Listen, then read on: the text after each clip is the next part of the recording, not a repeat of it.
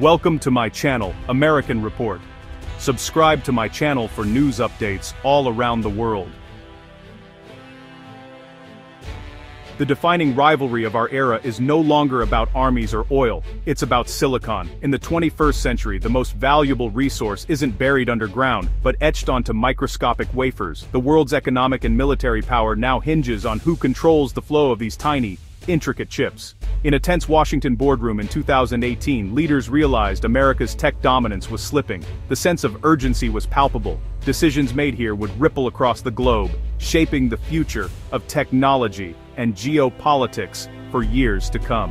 The focus: semiconductors, the tiny chips powering everything from smartphones and laptops to advanced artificial intelligence and next-generation weapons. These chips are the invisible engines driving our digital lives, connecting billions and enabling innovation at breakneck speed.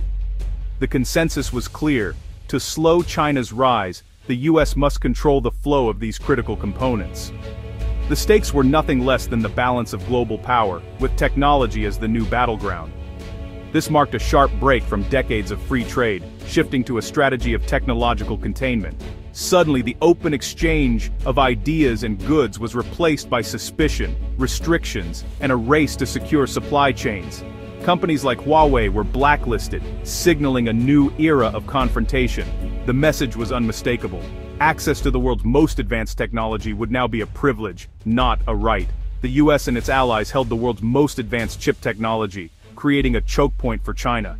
This technological edge became a powerful lever, one that could shape the destiny of nations. A cascade of export controls followed, aiming to keep China generations behind in chip-making. Every shipment, every contract, every partnership was scrutinized, as the world's supply chains were redrawn overnight. The gamble, that cutting off China's access would stall its progress, but the risks were enormous. Could the world's most interconnected industry really be contained? But this bold move would trigger consequences no one in that room could fully predict. The global economy, innovation, and even international alliances would all feel the shockwaves. The chip war had begun, and its outcome was uncertain. In this new era, the world would watch as technology, ambition, and strategy collided on a global stage. America's post-2018 strategy was clear: build a fortress around its tech crown jewels. First, targeted export controls blocked China from advanced chips and manufacturing tools. The US rallied allies, like the Netherlands, Japan, South Korea, and Taiwan, to join the blockade. This small-yard-high fence approach aimed to form a united tech front. At home, the CHIPS Act poured billions into new US chip factories, reversing decades of offshoring. The goal ensured the next generation of chips would be made in America, safe from global shocks. Export controls, allied coordination, and domestic investment became the three pillars of this grand strategy. The US believed its dominance in chip technology could shape China's future. The fortress was rising, and Washington waited to see if China's tech sector would falter. But the world was about to change in unexpected ways. Washington's chip policy aimed to slow China's tech ascent, especially in AI. By cutting off advanced chips, the US hoped to cripple China's AI and supercomputing ambitions. Chinese supercomputing centers were blacklisted, freezing their access to Western technology. The message: fall in line, or be left behind. The US wanted to isolate China, making global firms wary of doing business there. The plan: keep China locked out of high-value tech, enforcing a new world order. It was technological containment, a person that comes viatro, person stains, betting that control over chips meant control over the future. But the strategy would have ripple effects far beyond its intended target. The chip war's first casualty? America's own tech giants. China, the world's largest chip market, was suddenly off-limits to firms like Nvidia and Intel. Nvidia's market share in China plunged, costing billions in lost revenue. US companies lost not just sales but the fuel for future innovation. Chinese firms, cut off from US chips, rushed to develop homegrown alternatives. The sanctions became a catalyst for China's domestic chip industry. The entire US tech ecosystem felt the shockwaves as supply chains were disrupted. The policy meant to protect American tech was now hurting it. The fortress was locking out not just rivals but its own champions. China didn't back down, it doubled down. US sanctions turned chip self-sufficiency into a national mission. The government unleashed massive funding, fueling a boom in domestic chip design and manufacturing. By the mid-2020s, China's chip output soared, meeting half its own demand. Blocked from Western tech, Chinese engineers innovated with what they had, pushing older tools to new limits. The sanctions forged a more resilient, creative Chinese chip industry. Beijing also launched global talent drives, luring experts from around the world. The message: China would build its own semiconductor ecosystem no matter the cost. The US blockade became a crucible, not a cage. The dragon was wide awake and charging forward. Nowhere was the chip war's irony clearer than in the fates of Nvidia and Huawei. These two tech giants, once on very different trajectories, found their destinies intertwined by the escalating tensions between the US and China. Nvidia, once dominant in China's AI market, saw its position collapse after export bans. The company, which had supplied the brains behind countless Chinese AI breakthroughs, suddenly found itself locked out of its most lucrative market. Attempts to sell downgraded chips were hampered by red tape, giving Chinese firms a protected runway. As US restrictions tightened, Nvidia's options dwindled, and Chinese companies seized the opportunity to fill the void. Meanwhile, Huawei, crippled by US sanctions, reinvented itself. Once reeling from the loss of access to American technology, the company doubled down on research and development, determined to chart its own path forward. With state backing, Huawei's HiSilicon and SameIC produced the Ascend 910C AI chip, built on Chinese tech, rivaling Nvidia's export-grade chips. This achievement was more than just a technical milestone. It was a statement of intent from China's tech sector.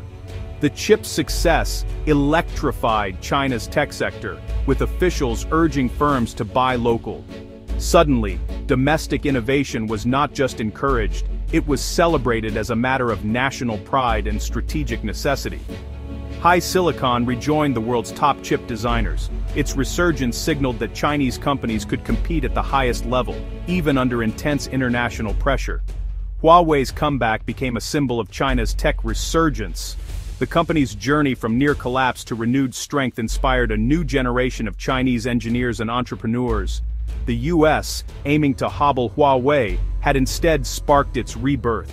The sanctions, meant to stifle innovation, had the unintended effect of accelerating China's push for self-reliance. Nvidia's retreat and Huawei's rise showed the unpredictable power of industrial policy. What was meant as a setback for China became a catalyst for transformation, reshaping the global tech landscape. The chip war was now fueling China's innovation, not stalling it. Across the country, engineers and scientists were galvanized, working tirelessly to close the technology gap. The global balance was shifting. As China's tech sector gained momentum, the world watched to see how far this new wave of innovation could go. The rules of the game had changed, and the next chapter in the chip war was just beginning. By 2025, Washington came to a sobering realization. Its hardline chip policy, designed to choke off China's access to advanced semiconductors, was starting to backfire in unexpected ways. Instead of weakening China, the restrictions had only accelerated Beijing's determination to build its own tech ecosystem, and US companies were feeling the sting of lost revenue and market share. The Trump administration, recognizing the risks of pushing China toward total self-sufficiency, made a calculated pivot. Their new strategy: it was better to keep China reliant on American technology, even if it meant some compromise, than to see it become fully independent and potentially surpass the US in critical sectors. In a bold move, the US government approved exports of Nvidia's H20 chip to China, but with a significant catch. Nvidia was required to share 15% of all sales revenue from these chips directly with the US Treasury, ensuring that America would benefit financially from China's insatiable demand for AI hardware. This policy shift aimed to strike a delicate balance, profit from China's booming AI sector, while maintaining a degree of oversight and control over the flow of advanced technology. Wall Street and Silicon Valley watched closely, eager to see if this new approach could revive US tech fortunes. Chinese firms, still hungry for the world's best chips, responded quickly. They placed massive orders for Nvidia's products, eager to power their next generation of AI applications and keep pace with global competitors. As a result, Nvidia regained some lost ground in the Chinese market. and US policymakers hoped this would restore a measure of leverage over Beijing's tech ambitions. But the damage was already done. Years of sanctions and export controls had ignited a fire under China's tech sector, making its drive for self-reliance unstoppable and fueling massive investments in domestic chip manufacturing. The lesson for Beijing was clear: never again depend on foreign technology for critical infrastructure. The government doubled down on its commitment to homegrown innovation, pouring resources into research, talent, and new factories. While the US extended an olive branch, China accepted it only as a temporary measure. The underlying strategic rivalry remained, and China's long-term goal of technological independence was unchanged. For now, Chinese companies would use US chips to fuel their growth, but the future was clearly local. Every new factory and research lab brought China closer to its goal.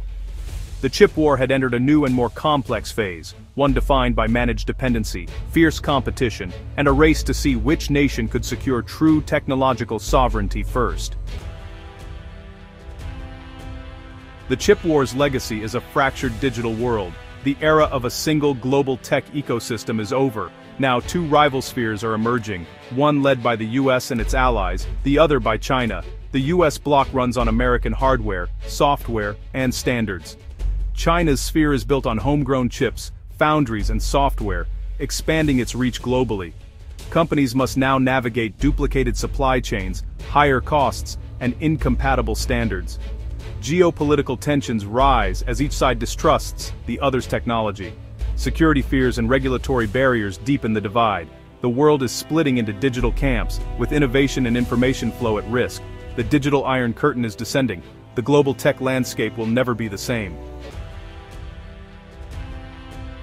The chip war has reshaped the global order. The US failed to halt China's rise. Instead, it created a formidable rival with its own chip industry. Now, the world faces a new era of bipolar tech competition.